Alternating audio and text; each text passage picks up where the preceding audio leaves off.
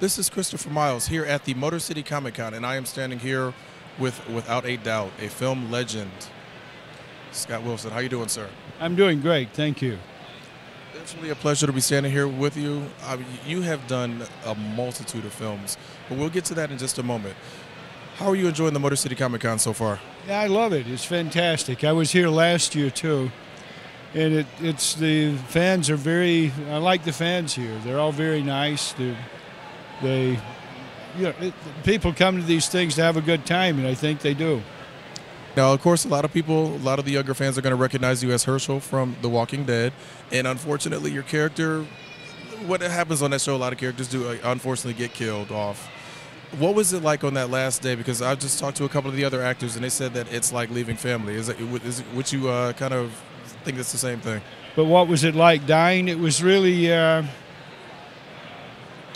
It was really kind of cool because all the crew members, all the people working in the studios, in the offices, they all came down and they dressed up like Hershel. They had suspenders on, and it was a nice send-off, That is awesome. Now, you've been involved in film for over 4 decades.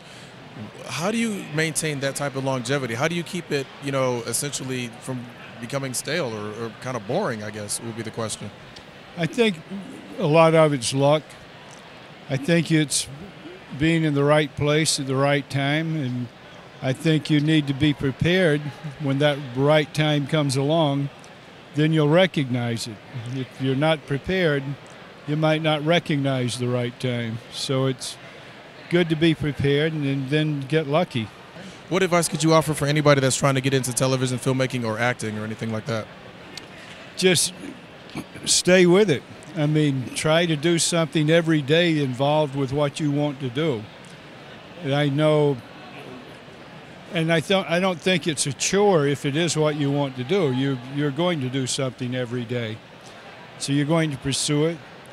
Be around people who are pursuing the same thing. You'll network that way. You'll find out about other options. You'll find out, it's just, I'd been acting maybe 5.5 years before I got my first film interview, and that was for In the Heat of the Night, and I got lucky and got the role. But the luck really came in getting the interview.